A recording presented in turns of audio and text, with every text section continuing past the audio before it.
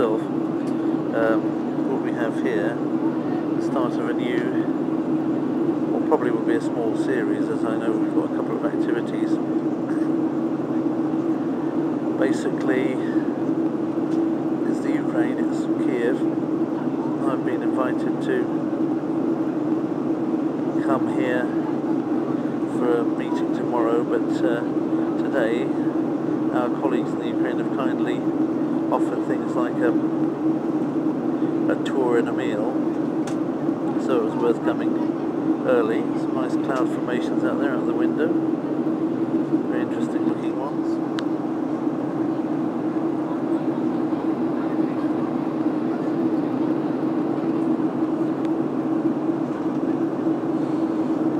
So we're now just coming into land actually. There's some interesting appearances of those like tables there, which is perhaps apposite, bearing in mind that the food in the Ukraine is very good. So we're just coming into land in Kiev. In a moment, no doubt we'll pass through the clouds. This usually involves a slight bumpiness.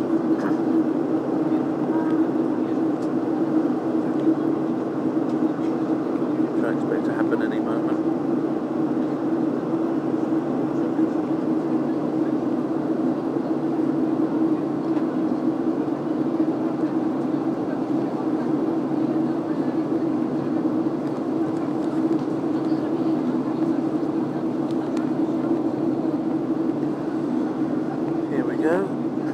And then when we get down there, when we get through the clouds down to the bottom, we might see something of Kiev from the air. I don't know. I know that Boryspil airport is further away from Kiev. It's on the east of Kiev, whereas coming from Poland would be coming from the west, so there's a chance that we might see something of Kiev and some of that interesting large body of water, which appears to be over there, which runs into Kiev from the north, just about to the Belarusian border. I'm not sure, having not studied it in any great detail, whether it actually goes off into Belarus or not. It's an interesting looking water sports area down there. Okay, so we've got a whiteout, so we're in the cloud right now. Some more cloud, and some very nice mansion-style houses. Looks like a rich person's enclave developing down there.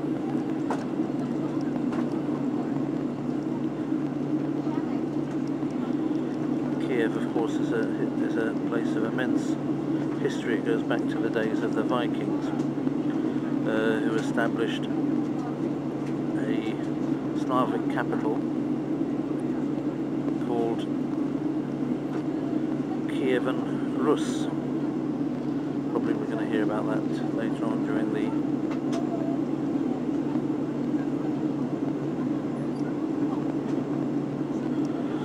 the jolly old tour. You can easily see why Vikings liked it here. They've got plenty of places that they could sail their longboats along.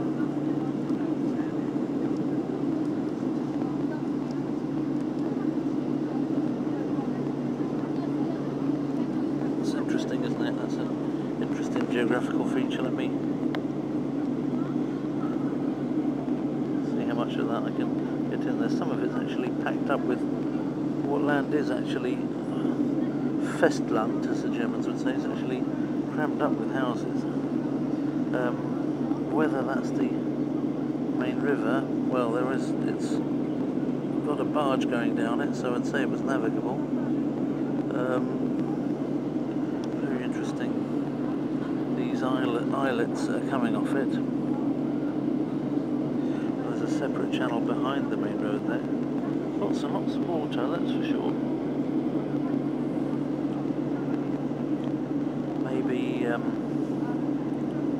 Maybe we're coming in from the north over Kiev itself, because I can't see any of Kiev, although this river is presumably one that runs through the middle of Kiev. It's obviously big enough to be the same one. Here we have oxbow lakes in the process of formation. If anybody's learning about oxbow lakes in school, then you can see there a very good example of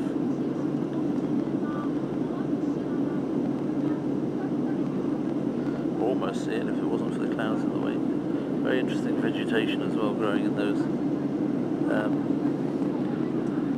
in these rivers that are stuck, that they look like from here. They look for all the world like huge water lilies, but they can't. Obviously an individual water lily leaf wouldn't be visible, so I assume it's clumps of blanket weed or colonies of Riccia.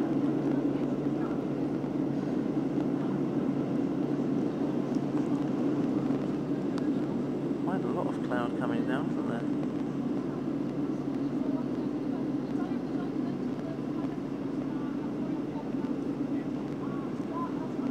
Quite low and still there's cloud. Now I'm getting a bit of turbulence.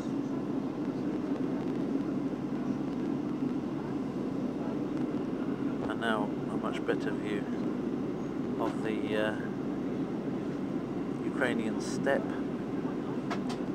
There's a steppe out there, there's probably a steppe behind me.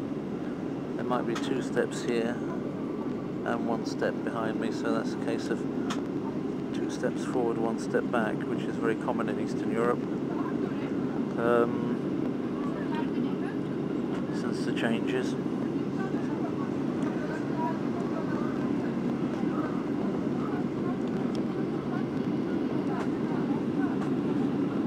These are crop circles that are not circular.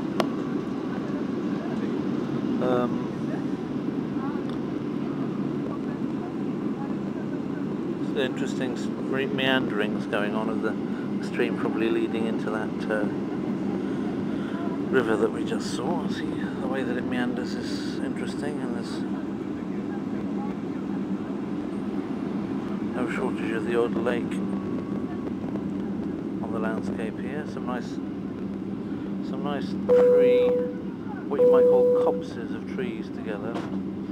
Now Ukraine was under the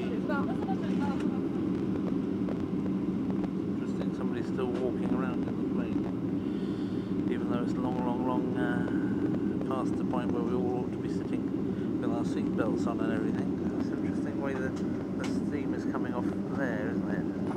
I wonder what caused that. Is something overheated inside the aircraft for that to be doing that? I can't really understand why it's doing it. It's not something I've seen before.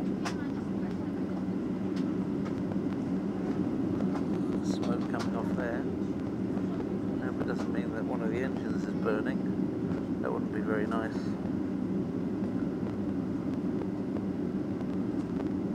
Maybe it's a chemtrail. I didn't think they did chemtrails off passenger aeroplanes, but you never know. Maybe there's a certain urgency to it now, and they're doing it off whatever they can find.